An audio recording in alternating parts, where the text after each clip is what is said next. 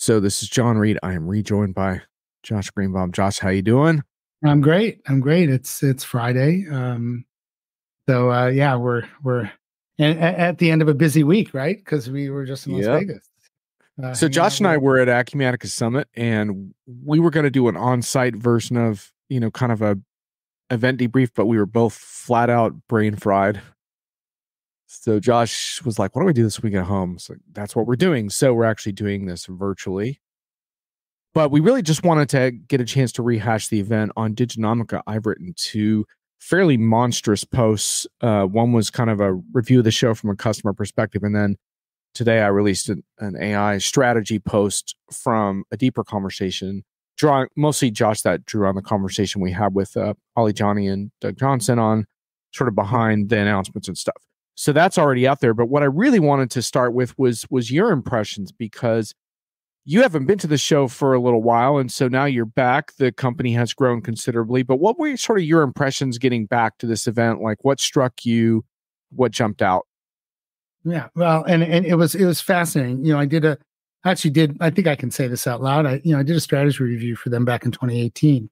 What was fascinating is sort of look back at the notes from that and to see where they've come, and they've kind of hit the milestones, hit all the high points that they were talking about in terms of being really well known in the industry in general, having a really successful vertical industry strategy, being just really super customer friendly. Having that customer focus, which is always easy to talk about. You can always say, let's go do that.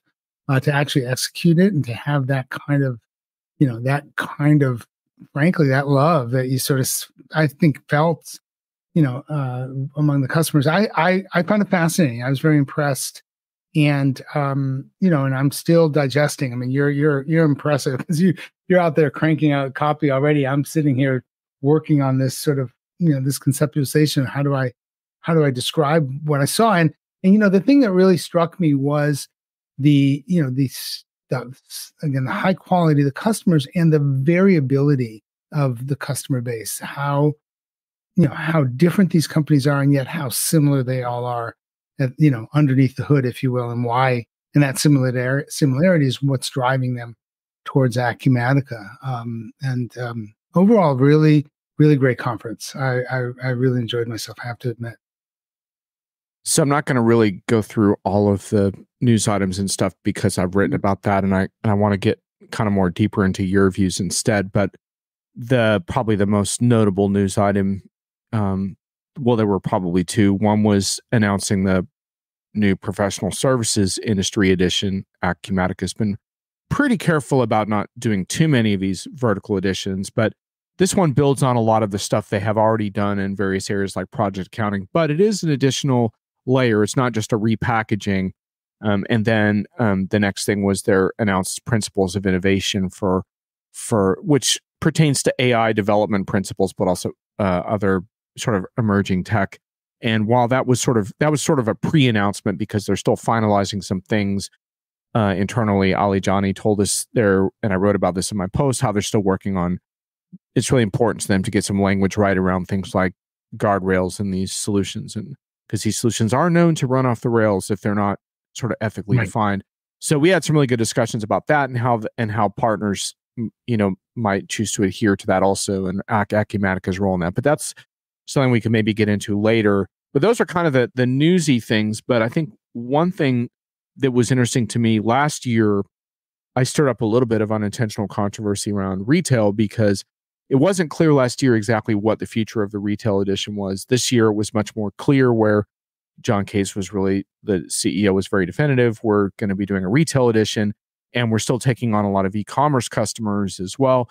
But the interesting thing, and the reason for the controversy last year, was because there was this sort of thing. It wasn't that Acumatica's retail investments were going to go away, but it was this thing around everyone's a retailer now, right? So in addition to, Acumatica has some really interesting retail customers, but then they have a whole bunch of manufacturing and distribution customers that are really interested in all kinds of different aspects of retail, right? Direct to consumer, B2C.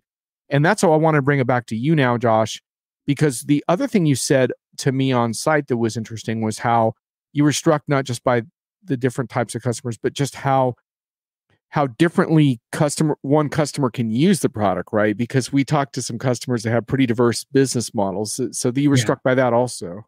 Right. And, I think that sort of, one of the things, again, that reflecting back 5 years or so, almost 6 years at this point, the idea at the time was, that Acumatica needs to go and find these customers where they are, skate to the puck, to use that overwrought term. And that, that requirement was very much about, you're not just doing one thing. You're going to be doing a lot of things. You are not just a manufacturer. You're a retailer. You're not just a retailer. You're omni-channel. You're not, not just a manufacturer. You're a service company. So I think being able to do that and seeing signs of that being very, very successful was really, really impressive. I think there were some very just fascinating customers, and I really went through this list. I started writing my own piece about it yesterday. I'm a little slower than you, but the extreme variability of the customers in terms of their segments, and yet again these interesting commonalities was fascinating to me. I was really struck by the need for companies to do very very complex and very customer centric commerce. There's some really interesting examples, and again, across this very wide range of customers. There's the folks Pollywood that we talked to are making recycled plastic furniture. I talked to a seeds and bulbs company, American Meadows. My favorite was Telesis from Lincoln, Nebraska, that's doing this improbable mix of security software, hydroponic farming, restauranting, and microbrewing, and they make it all make sense because across all those completely different sounding businesses are some very interesting commonalities. I tell you, the other thing that really got me was just, and I just want to put this out front because it really struck me, and this is the thing I'm really working on, is how much we really were exposed to, the other economy, the one that's not necessarily, on the front page of the business section of the, of the national news. Not, you pick up the news and you're going to read about EVs, and you're going to read about, about the big tech companies, and about, airplane manufacturers and quality control. And you go to Acumatica and you read about the rest of the industry. You read about what's happening in places like Phillipsburg, Pennsylvania, Syracuse, Indiana, Odessa, Texas, Lincoln, Nebraska, Burlington, Vermont. This is derogatorily referred to maybe as the flyover countries, but there's no flyover, in terms of importance to the economy, importance to both their local economy and, and the national and global economy. And seeing Acumatica's roots in that, again, these terms are sort of, almost, a little condescending, but the roots in these heartland, kinds of businesses and these heartland communities is fascinating to me, because it's the rest of the economy we tend to not know enough about. It doesn't get enough play, and yet here they are, and they're using, again, this very broad set of services and software from Acumatica to do a lot of to do the things that we tend to believe are only done by global companies, and only done by these bleeding edge high tech manufacturers in Silicon Valley. And in fact, it's happening all over the country, and it's all good. It's really good. It's really moving our economy forward in a very positive way. So I found that really fascinating. Yeah, that was one of the first things John Case said in his keynote. He had some stats around the impact of small businesses on the economies and Acumatica's market, right? And you kind of saw that during the show, and then you also saw like the elements to where that can get companies into trouble where they need Acumatica's help, right? One of the most powerful moments for me was that's anecdote around I'm forgetting the name of the customer now. I was about to look it up, that had the fire. Porticool. Yeah, Yeah, Porticool Portugal. Yeah. from Center, Texas, the center of Texas, apparently. Yeah. Yeah. And them saying on the keynote stage, like, that they got that call from Acumatica saying, don't pay us for 3 months. And, just kind of, there's a little bit of an emotional moment, right? It wasn't like it didn't feel like a PR moment, but it kind of struck you like this is a different kind of customer and company, right? Where it's a different type of relationship. And, so one of the things I was digging into was like, why are Acumatica customers so relatively happy? I mean, on an ERP scale, they're definitely on the very high end, I think, and that's very palpable, right? And I have a couple ideas as to why that is, but I'm curious if you have thoughts. Well, I think one of the main ideas, and it's a strength and a potential weakness, which I brought up a couple of times with some of the execs, is they have this very well established partner model. The partners are very themselves small businesses. That you get to be, as a small and medium sized business, you get to do business with someone like you, someone in your mold, if you will. And in theory, they're going to get you better than a global systems integrator would. And I think that's very, very powerful. That connection. Acumatic's a relatively small vendor. It's got relatively small partners selling to relatively small companies. It sort of feels like one big happy family. I think that's very, very powerful. I think it is a potential weakness in that the growth that Acumatica wants to continue to achieve, and they're doing apparently a really good job at it, is really dependent on the quality of this channel and these partners. And and I did talk to a couple customers who had to really sort through a little bit of that quality problem, very understandably so. But it's always complicated managing a channel like that. So it's a big plus, and something you got to work really hard on continually to keep it in the plus side of the column. Yeah, absolutely. And that was a topic that brought up a bit with our meeting with the chief revenue officer, who's been at Acumatica since 2021, Sanket Akakar. And I thought he had some pretty good answers, because one of my concerns was about how do you monitor those relationships and and intervene sooner when they do go awry. And he had some pretty good answers as far as some of the indicators they track, that kind of flag things, like delayed implementation, start times, and things like that, where they do get more involved. But the point stands in the sense that the more, like, Acumatica, John Case really credited the industry additions of Acumatica, things like manufacturing and distribution, with the vast majority of their growth, including construction as well, is the vast majority of their growth the last few years. But that really highlights the partner thing that you focused on, because that also means that you need partners that have a deeper understanding of those industry areas, which makes the partner problem more challenging, right? Because this is no longer like general ERP where, oh yeah, just talk to this other person that does ERP. It's like, no, I want to talk to someone who understands where my industry is headed, where the benchmarks are, where customers in my industry are struggling.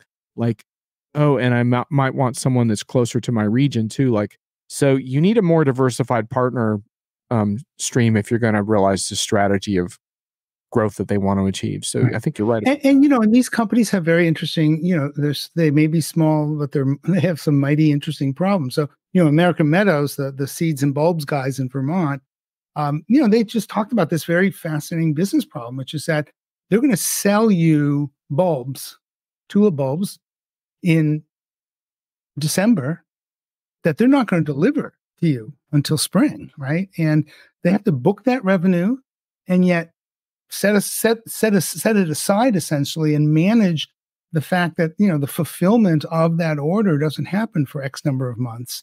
And how do you make sure that that's accounted for correctly? How do you make sure that you're tracking that customer correctly? It's not the same as a typical business. It's a very interesting, complex model. And of course, they have their own sourcing issues, right? I mean, sourcing bulbs, in a former life, I actually worked on a tulip farm harvesting tulip bulbs. You cut the tops of the flowers off in the spring. You pull those bulbs out in the early summer. um, you're trying to source something that doesn't exist yet, that is just literally a seed in the ground. And you have to have these contracts on the sourcing side that reflect a certain amount of variability about delivery. Anyway, so every one of these conversations involves this very, very unique problem. That I talked to this company, OFS International. They do tubing and piping for the oil and gas industry. They've got a really interesting problem. They're very high tech in their industry. For their industry, they're super high tech. They're working with these wildcatters who don't do tech. They dig holes in the ground. They pull they pull liquids out of the ground, and trying to their dilemma is not so much does Acumatica help their business, but how do they take what Acumatica does and essentially package it in a way that works for this low, very, very low tech customer base. Same thing with American Asphalt and down the road from me in Hayward, California. The asphalt, that's like one of the most untech worlds possible, and yet everyone's got to make that more efficient. You can't just sit in a 20th century model anymore with that kind of delivery. So every company has this very unique kind of set of problems they're trying to sort through. And to me, it's fascinating that one of the big answers to this set of problems is Acumatica, despite the fact that these problems are so vastly different from one another. So let's hit on that for a moment, because this is a really important point. So this notion has been established, I think, for some years now that a lot of customers like Acumatica's customers, they might be smaller, but their business problems are just about as complicated as large enterprise. So that's important, right? So you're like, well, how does the software accommodate that? And while Acumatica does have on-premise deployment option as one of them, the vast majority of their new customers, like more than 95%, are doing their SaaS offering, and most of those are doing this always current program. And so Acumatica has been, have pretty good track record of keeping these customers current on new releases. So what that means is what I think is really interesting, and I think this is one reason for Acumatica customer loyalty, and you hear it in these interviews, is, I'll see what you think of this, is this ability to configure, because SaaS ERP historically was viewed, one of the trade-offs you hear, like if you listen to folks like Eric Kimberling, who does this for a living, he says the trade-off is that it's standard and vanilla. And yet you talk with these customers and it doesn't sound very vanilla, Josh. It sounds like they're able to customize this quite effectively, but here's the key: not disqualify them from future upgrades on the program. So they're not deviating into custom code and disqualifying themselves from new features. So that's a really interesting aspect of this, I think. Yeah. Though I did talk to one company, and maybe I won't mention their name just because, they are the one, they did tell me very specifically, they have, a few too many customizations that they've done in Acumatica. It's that classic old story. And now how do they roll them forward? Right. Again, with that again, some of them were there because it wasn't in core. Now it's in core. Some of them are unique to their business. And you still don't want to do excessive customizations, beyond what you have to. But the point, because there's all kinds of implications when you're integrating with other software programs as well, other cloud software and stuff. So you still don't want to go too far down that road. And that's why you need a good partner that can advise you as to like what you should do. But the point is, it's just interesting because these are not vanilla SaaS conversations that we're having, and I think that's cool. I would also say that I think customers feel very liberated by the licensing scheme, and I've been giving Acumatica a hard time about this in the past, because like a lot of times when you say things about your company, so for example, Acumatica could say, well, we do industry really well, we have great composability or whatever. Well, sorry, but every cloud ERP vendor on the planet is saying those things right now. And so it becomes up to the customer to evaluate the veracity of those claims. But no other cloud ERP vendor can say we have licensing that's based on consumption models, not on user models. And that might sound good, but then you talk with customers and they're the ones that really appreciate it. And this year we really heard that from the keynote stage, both from Acumatica, John Case, but also from customers. And having gone to their shows since 2014, I was really struck by that this year, where And maybe it's partially because economic times are more difficult now, but that flex ability to kind of bring quickly casual users in or make seasonal adjustments to who has access to the system, that's a really defining characteristic, I think, that, and one of the major reasons why customer morale is high. Yeah, and I think also, what that model lets you do is really, apply the software to the to the point of greatest need, and work out from there. So you can really, in a way, afford to start small and grow big, and not have to start small but pay big. And I think that's very much appreciated. The generals, I have to say, the other thing, and these again, I haven't been there in a while, so I was really struck by the fact that, you walking down that main hall on the way to, the keynote theater, and there's these showcases of all the different companies, not all of them, a bunch of companies who are there as customers, showing their products, showing who they are, what they make, these wonderful, cool, interesting things. Some of them we might even own, a few of us. Having that ability to sort of bring the real world of their businesses to light, and with the pride that they obviously have in making great products. I just felt that the general sort of the vibe, the feeling, the ethos of that conference was, was all about these customers being successful and being successful on their terms, and Acumatica being there to, kind of cheer them along. And again, it's not all perfect. There's definitely questions of, that different customers had, about how do they move forward in this direction or that direction. And they're pushing, they're pushing the company as they need to. And the company, I think, is generally listening, as they should. But it's, there's a culture there as well that I found very, very, very compelling, and quite maybe different a little bit from some of the more disengaged big companies that they're just trying to make sales quota every quarter. I think the other thing what's nice about this industry and these smaller companies is, of course, these individuals are playing multiple roles in their companies. So you're not just talking to a siloed person in a single domain in a big company. You're talking to someone who really does have to look across their whole company in order to ensure the success happens. And Acumatica allows them to, to a certain extent, to have that perspective. I think that's very, very, that's refreshing, to be honest. Yeah, I want to hit on a couple of concerns that I have in a moment, because I don't want to do this vendor is too good to be true type podcast, because I would strain the credibility of our listeners. But I do think it is important to think about, like, why is morale so particularly high, in these customers and partners, and understand what the factors are, because I think we can all learn from that. And one other thing that I would point to, Josh, is I think, Acumatica has gone into industries that haven't really had what you might call modern ERP solutions to consider.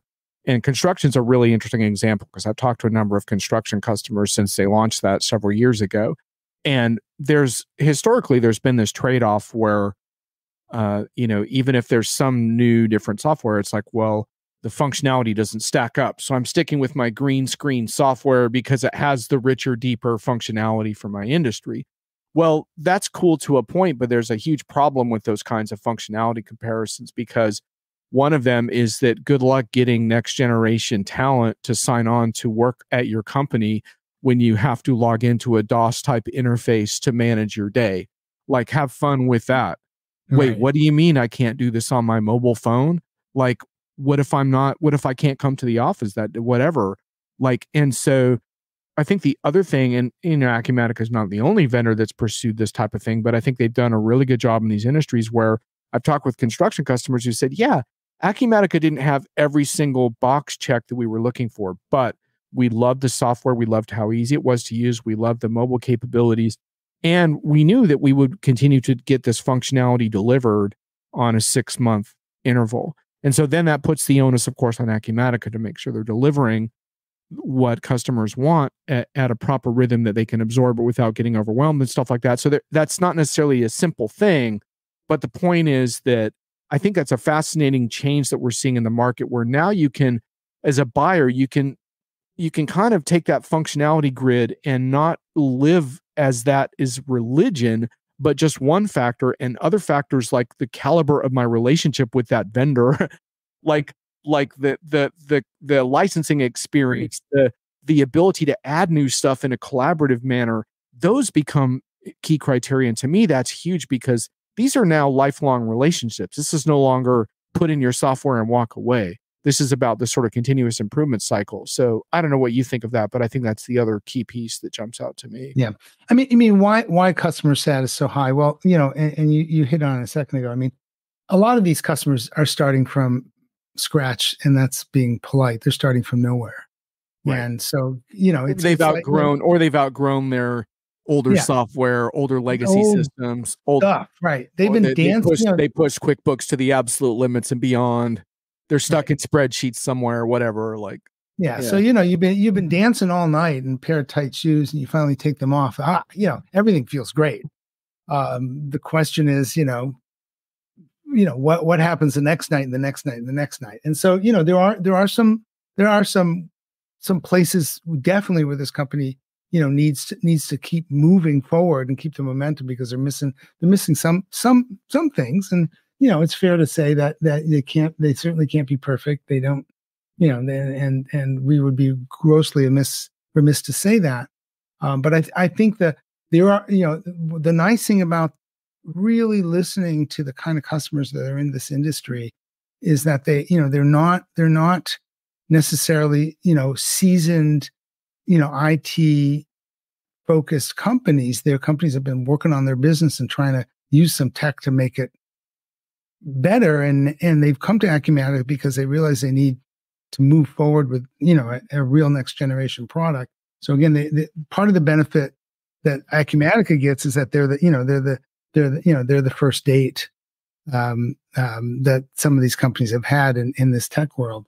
But I think that, I think that they're smart enough to know that they don't want to squander that.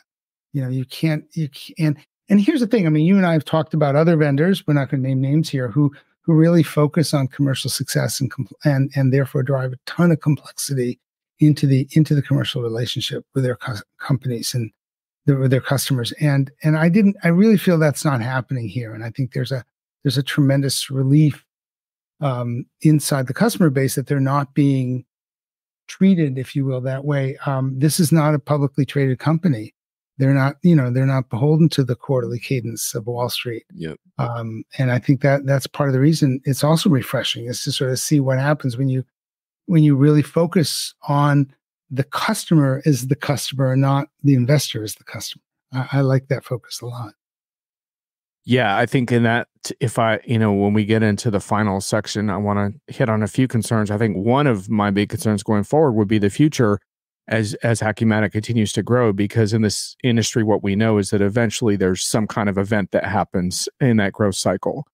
And I would be really sorry to see Acumatica, for example, get acquired by a larger entity with a different business model and approach in the future. And that's not for consideration now, but you think about that. That's the value of remaining private only goes for so long. Like, right. There's very few vendors that are truly privately held. Like Acumatica does have private equity involved, and those people, look, they are looking for ROI too eventually. And so, personally, I'd like to see Acumatica evolve into a publicly traded company, because I think that is a better scenario for them than most acquisitions. But we'll see. I mean, you never know. But I think that's the one thing, is that'll be interesting to track. But that's not a story for this year or next year. I think that's a little bit ways out. But you can't remain independent forever. So that is one interesting thing to kind of monitor a little bit. But the other things I liked about Acumatica, I'm not going to delve fully into the AI stuff because I wrote a 2,000-word piece on that. You can read at your leisure on Diginomica. But I liked that they didn't overplay that and kept a ruthlessly practical focus on AI with talking about it, but not allowing it to take over their conference. I also like their ESG approach. A lot of vendors are really backing down publicly on ESG right now because They don't want to take the political blowback, which I find really annoying because ESG and sustainability, politicizing that topic is really lame. Like yes, you can have a political conversation about climate change if you want, but that's not what vendors need from this functionality right now. They need to manage energy costs better. They need to manage waste better. They need to save money.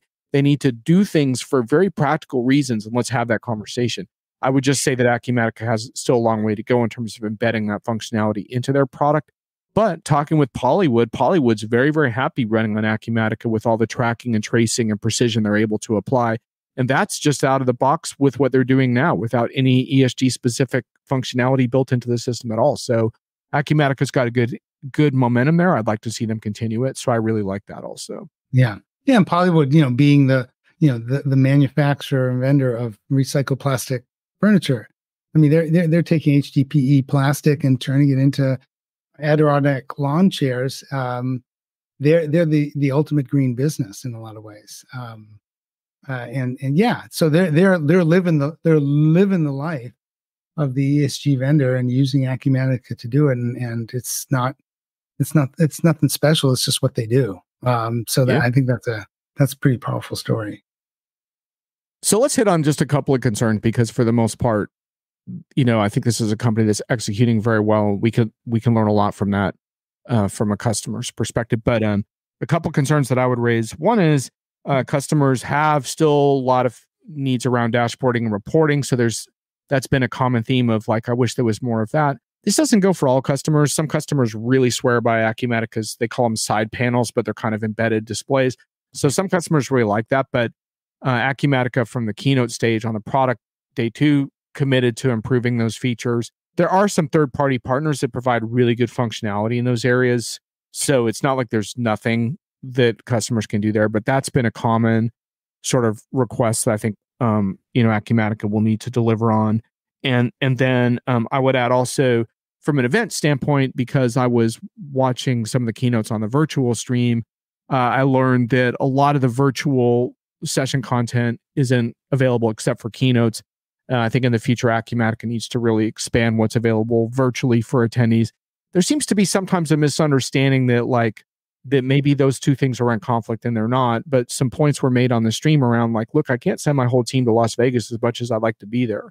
And I think it's time to really acknowledge that as great as these in-person events are, for a lot of different reasons, we can't all be there. And we need to figure out how to serve people that matter. It's not the case that everyone that matters is on site. That's the wrong way to look at it. And so there's a lot of work Acumatica can do there, I think, and that would play very well to their overall training because so much of their training is free. I sent you a link this morning of all these learning paths that they have that are super awesome and that are all free to consume. And so let's just tie the event content into that as well. So those would be my concern items. Anything else? You raised the partner one earlier. Yeah, I think the partner one and also I just you sort of talking to these customers like what else are you using? There's a lot of Salesforce in the customer base, and that tells me that and there's a certain irony because Salesforce is not cheap. It's not priced or licensed in any way, shape, or form similar to Acumatica, and that speaks to a big gap that they need to potentially talk about. Had a couple of customers talk to me about payroll. That's another. Payroll is the eternal problem. Yep. So they do have partners that service some of that, but to your point, yeah, it needs to go upstream a little bit. And I think the analytics, BI analytics was as you mentioned, I heard stories about that as well, and in fact, several of them really, were trying to make some choices about some not necessarily inexpensive third parties that they felt might be the right ones because they felt like they weren't necessarily going to get it from Acumatica or the partner. So those are some. They're not unknown gaps. They're known. They're not surprising. But I think as they sort of move forward and try to cover as much of the customer need as possible, whenever possible. I think those are a couple of things that I saw I saw sort of standing out in front of me. And I just want to say, I mean, the thing about the partner program, I just want to tell a quick anecdote because it sort of rang true with our host Jim Dessler's running that show. And they when I used to follow Microsoft very closely back in the day, they would always bring the analyst in front of the guy running the partner program, and he would run through this rather comprehensive briefing on all the things they're doing to tweak that program because it was not working right. It needed constant revision. It was this continuous headache that needed to be managed from internally. And then you step aside and go out in the rest of the market, and every competitor saying, "God, I wish I had a program like Microsoft's."